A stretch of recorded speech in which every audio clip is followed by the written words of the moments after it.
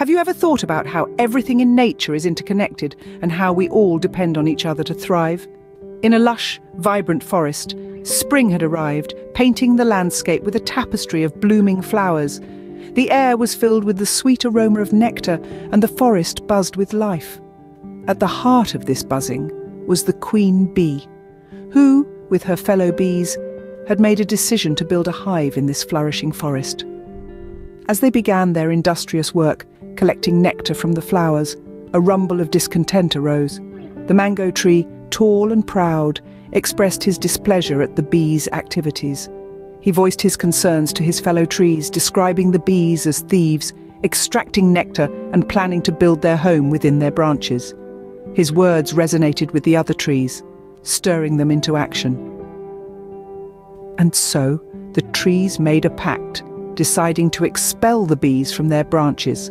The mango tree, with his dense branches, seemed like the perfect home for the bees. As they approached, buzzing with anticipation, the mango tree had a different plan. With a mighty shake, he declared, "You are not allowed to make a nest over me. I will not entertain you." The queen bee, her voice gentle but firm, pleaded with the tree. "We mean no harm," she said. "We only seek shelter and food." But the mango tree was unmoving, shaking his branches once more in a clear sign of rejection. The bees, their hopes dashed, sought solace with the banyan tree. But the banyan tree, influenced by the mango tree's decision, also began to swing, echoing the same sentiment. "You make the unnecessary collection of nectar. We will not allow you to build a nest over any of the trees of this forest." The bees, their spirits broken, begged for a place to call home, but their pleas fell on deaf ears. One by one, each tree denied them a place to build their nest. The bees had no choice but to leave. Their dreams of a safe and secure home shattered. The forest, once a place of beauty and promise, was now an unwelcome landscape. The trees stood tall and unyielding, their branches empty of the buzzing life that had once sought refuge there. With heavy hearts, the bees left the forest they had hoped to call home. In another part of the forest, danger was looming. Woodcutters had arrived, their axes glinting in the sunlight. They eyed the dense trees with greedy anticipation, planning to cut them down and collect their wood for their own use. Unbeknownst to them, their intentions were overheard by a quick-witted monkey whose home was threatened by their plan. This clever monkey, understanding the gravity of the situation, knew he couldn't confront the woodcutters alone. He needed allies. And so he thought of the bees. Despite the bees' previous rejection by the forest, the monkey believed in their good nature and rushed off to seek their help. Upon hearing the monkey's plea, the bees didn't hesitate. They remembered their old home, the forest that had once rejected them, now in need of their help.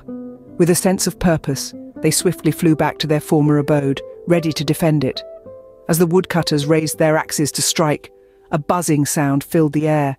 Suddenly, they were engulfed in a swarm of bees, their stings sharp and persistent. The woodcutters, taken by surprise, dropped their axes and ran, leaving the forest untouched. As the woodcutters fled, the forest breathed a sigh of relief. The trees, once so quick to reject the bees, had their lives saved by them. In the quiet that followed, the forest learned a valuable lesson about unity, gratitude, and the importance of every creature, no matter how small. In the quiet aftermath, the trees realized the error of their ways. The once proud mango tree, humbled by the events, extended its branches to the queen bee. "I was wrong," he confessed. "I did not understand your role in our forest. Please return and make your home amongst my leaves." The queen bee, gracious in her acceptance, led her buzzing swarm back to their beloved forest. They set to work immediately, building their new hive in the heart of the mango tree. The forest once again was filled with the sweet hum of industry. This tale, dear listeners, unfolds a profound moral. It teaches us the significance of unity, of cohabitation, and of lending a helping hand to those in need. Even if past actions have caused pain, it's never too late to correct our mistakes and embrace compassion. And so, the bees and the trees lived in harmony, each understanding their importance to the other, each playing their part in the grand scheme of nature.